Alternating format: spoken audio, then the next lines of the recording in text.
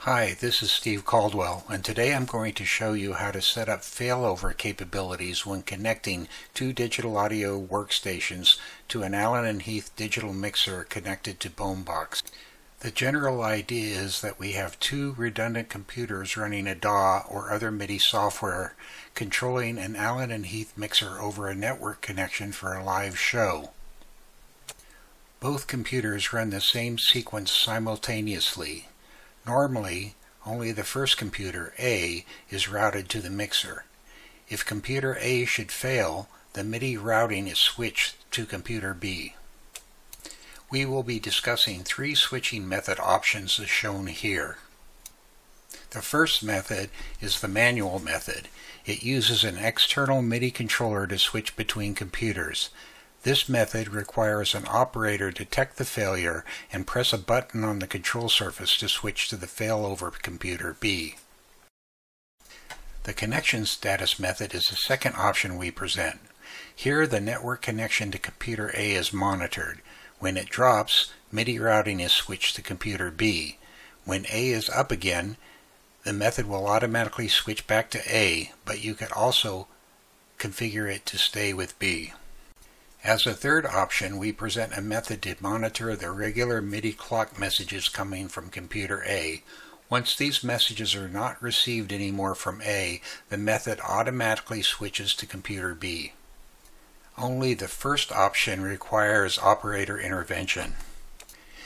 Here is an overview of the device and routing topology. In the upper left corner, we have the Allen and Heath digital mixer that's attached to the network. BomeBox has the capability to automatically discover certain models of digital Allen and Heath mixers. In the middle is the BomeBox running the switching logic. We have implemented this with a MIDI Translator Pro routing project. The green route shows the primary route and the red route shows the failover route. On the lower left is computer A and the lower right is computer B. Both are configured exactly the same. Now let's look at the switching logic. It is a project file that we created with Bome MIDI Translator Pro. We will look at it first as though the computer is acting like the BomeBox. You can then upload it to the BomeBox when you've made modifications to suit your needs, and then set it up for the BomeBox environment. The project file has 8 presets, each having their own function. The iNet preset takes care of startup housekeeping and setting the project to a known state. The switch to A and B presets are turned on and off by translators depending on the current failover method selected.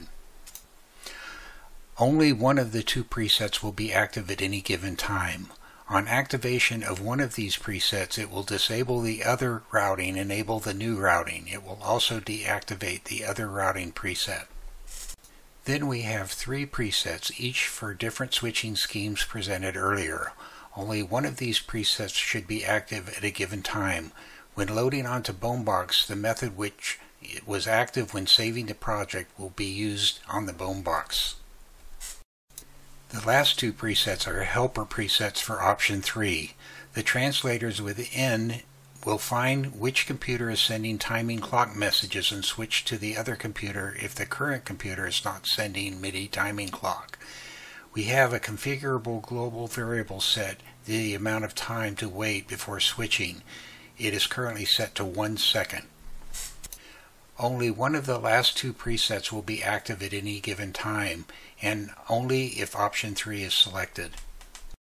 Here we show you the manual method in action. Notice that as I press my first and second solo buttons on my controller, the routing switches between computer A and computer B. Now using the connection status method, I drop the network connection on computer A and the routing is switched to computer B automatically. When I restore the computer A network connection, it switches back. For the MIDI clock method, I establish a timing clock from both DAWs and switch to the method. The connection goes to the first computer it finds the MIDI clock signal. If the signal drops, it looks on the other computer. If it's not found on either, it will continuously switch back and forth until it receives MIDI clock from one computer, and then it'll stay with it. We have prepared 3 project files, one for each switching method. They are identical project files except for which preset for the switching logic is active. You can upload one or all of the project files to BomeBox. Here we show how to upload the first method for manual switching. After logging into the BomeBox, let's configure the Allen and Heath mixer. It is connected via Ethernet to the BomeBox. On the Allen and Heath page, you'll need to enable it. After that, any connected mixer should be discovered automatically.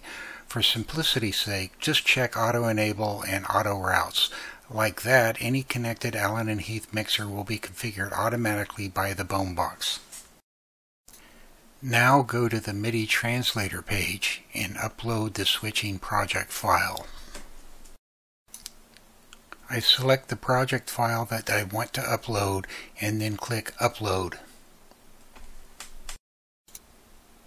Once uploaded, I select the project file in the list to start the project. Now I will need to set or confirm the MIDI port aliases used in the project file. For this, I go to the MIDI ports page.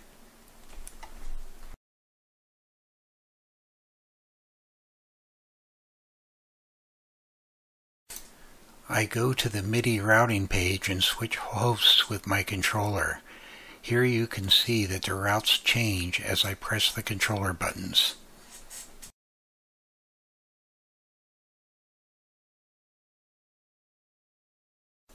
Thank you for watching. Please see the description for how to download the project files and the links to the BomeBox and Bome MIDI Translator Pro.